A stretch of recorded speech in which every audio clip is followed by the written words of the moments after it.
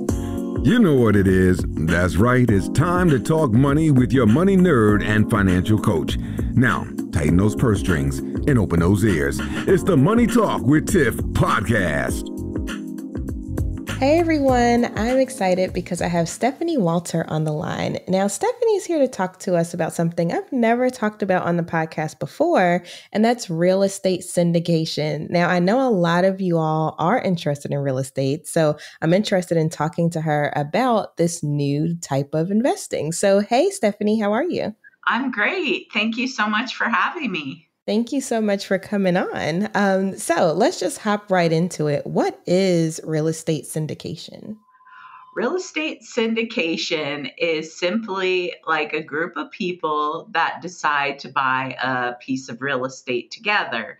And it's usually a bigger piece of real estate than any of them could do on their own. So I found out myself about this concept in 2016, and I just loved the whole idea, the whole concept. So essentially, you find a professional team with a track record that runs the deal or finds the deal, does all the due diligence and underwriting and presents it to their investors. And then the investors come on as limited partners. And I don't know how they come up with the particular names, but the limited partners provide the investments and then they don't have any responsibilities at all when it comes to managing the property. The professional team reports back to the investors every month, along with us anyways. It's a monthly distribution payment that you get every month. So usually the returns are much better than anything like a REIT. A lot of times people compare this to a REIT, but the returns are usually between 15 and 20% a year. Nice. Very cool. So when it comes to real estate syndication, now that we have a baseline, how do they find these people? Or do you all come together as like friends? Or how does this work? Does the company like seek out people? How do you get in? Well, this is interesting because the way of doing things changed dramatically in 2012.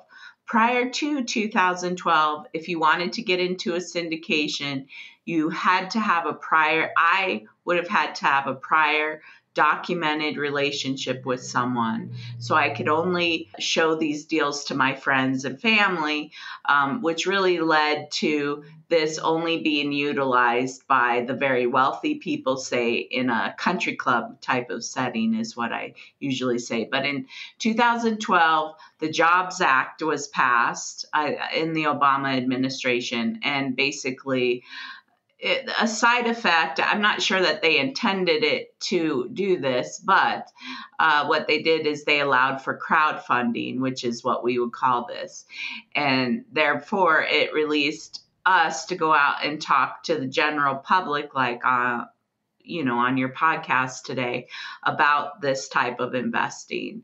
And so it's become much more widely known since 2012, but it's been around for hundreds of years, this type of investing. Very cool. So how does one qualify, or do you have to qualify for something like this? Like if we had somebody that was listening right now and was like, oh, I want to get on this, how would they go about doing it?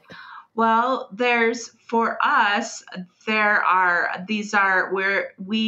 not all, but most of us, we communicate with the SEC and be sure that we're compliant with the SEC.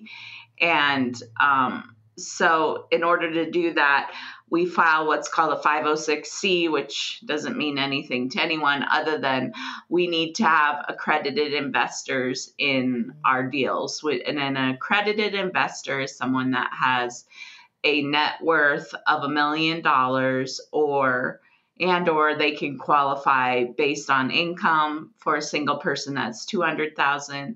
For a married couple, that's $300,000. There are other people that provide a different this type of investment called a 506B. And in those particular those particular deals, you don't have to be accredited. But usually, you can kind of look around.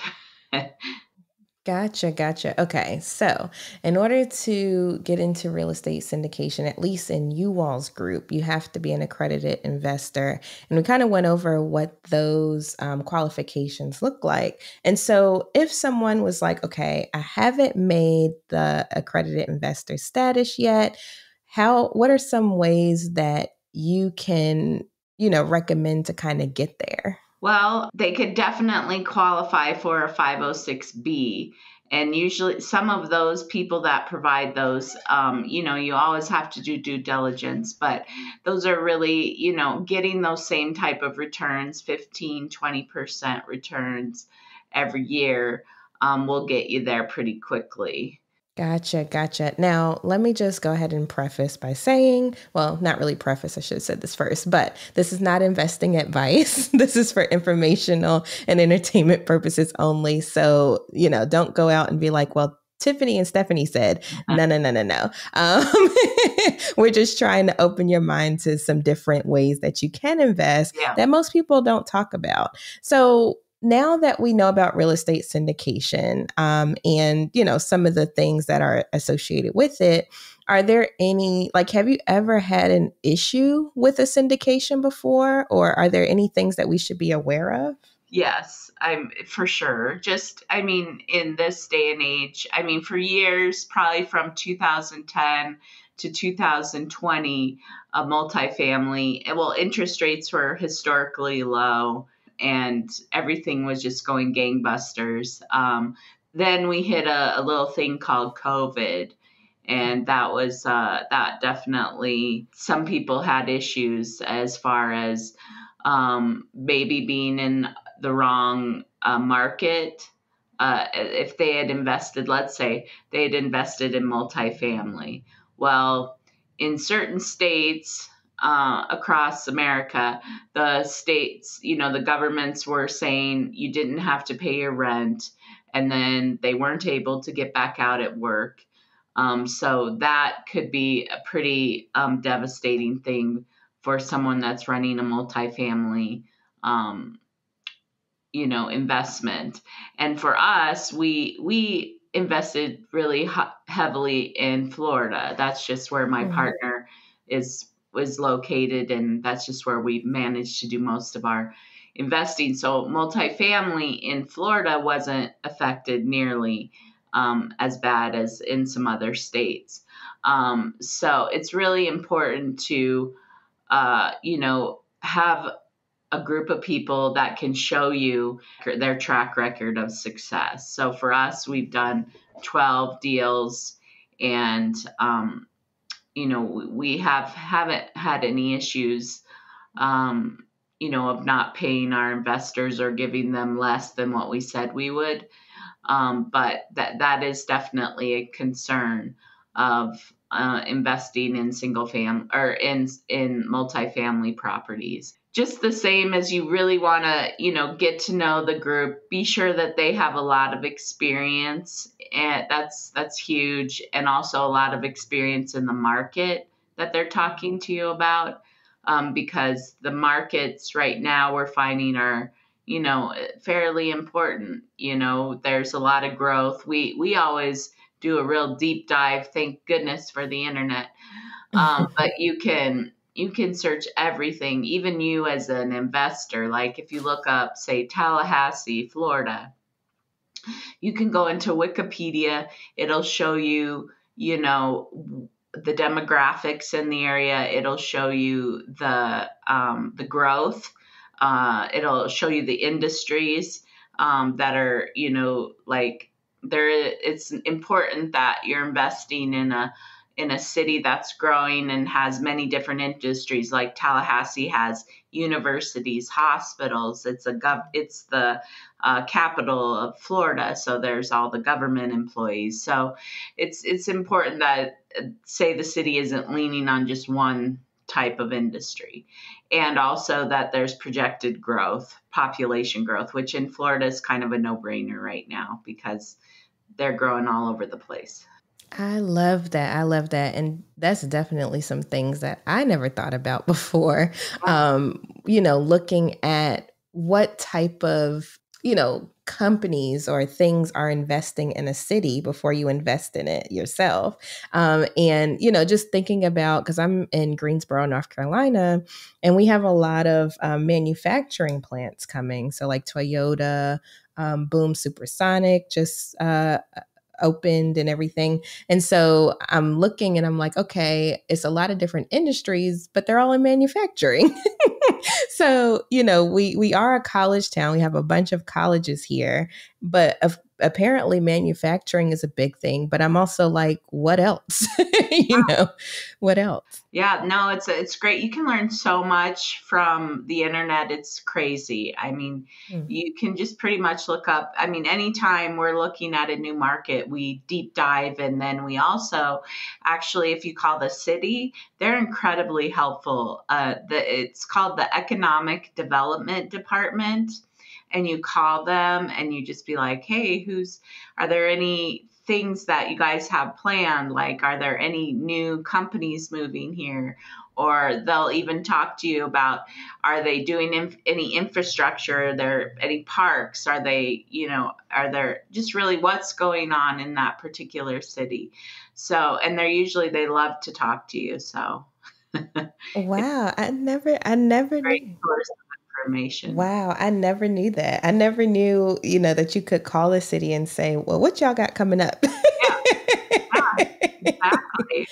Yeah, and it's super helpful because you don't want to invest in a place that, you know, doesn't have the growth, the future growth. And I think North Carolina, I don't know much about Greensboro, but I know that North Carolina always comes up as a definite positive growth state. But, you got to look at all the cities. Right, right. And I can definitely see that because a lot of people from up north usually come down here. I mean, I did, when I was younger. So I can definitely see a lot of growth, and the cost of living is really low too. So that attracts a lot of people. So I'm going to do some research in my local area and see, what I can come up with. Yeah, it's fun. It's one of my favorite parts of my job. Nice, nice. So, with that being said, I know you have a book that is coming out. So can you tell us a little bit about it? Yeah, it's called Shattering Money Myths, and I wrote it because my primary job is I raise money for these big commercial syndications, and as such, I work Mm, with normal people, but I also work with very, very wealthy people, and I by working with them over the last few years, I saw, and noticed that they do things differently with their money than what I was doing with my money. And it took a while because, it's not that apparent. And eventually I kind of figured out some of the things they were doing. And I changed my mindset and my focus and moved my money around similar to what they were doing with their money. And as such, I was able to replace I was in my prior life an insurance agent, and I was able to sell that business in 2021 and essentially, I guess, retire. But I'm so passionate about, telling people about these, shattering these myths that we believe about money to empower people to take control of their money and to have a better life. And so I wrote this book as a result of it last year. I love that. I love that. So, just to give the audience a little sneak preview, not everything, but what are a couple of the money myths that you learned that you talk about in the book? I think some really good money myths are just surrounding the mindset about money that wealthy people have. They tend to look at their money as utilization is the word I use. So they think of their money as an employee of theirs. Like, what are you doing for me right now type of thing. So they're constantly, knowing what their money is doing and wanting the money to do. They're investing in intangible real estate, or in not only real estate, but in just tangible things like businesses, real estate, things that don't necessarily go up and down like the stock market where you don't have any control.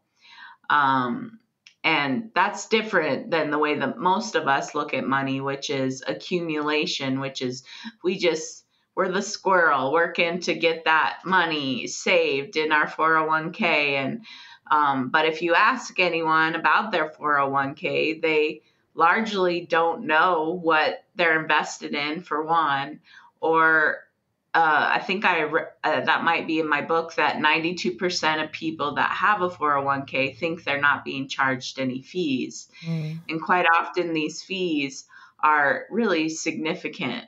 So I talk a lot about not necessarily, getting rid of the 401k, but moving your money around into something that will have much less fees and therefore could probably save you 10 years of working.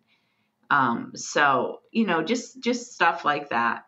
Nice. Well, you definitely have our mouths watering now. So if people were interested in finding out more about you or the book, or even about how they should start looking at money as an employee, where could they find you? They can go to my website, which is www.erbewealth, ERBE wealth.com. And the book just came out, and I'm for the podcast that I go on, I'm offering free copies of it. So either free downloads or free physical books. If you go there, and that's where you can connect with me. You can schedule a time to talk or anything like that.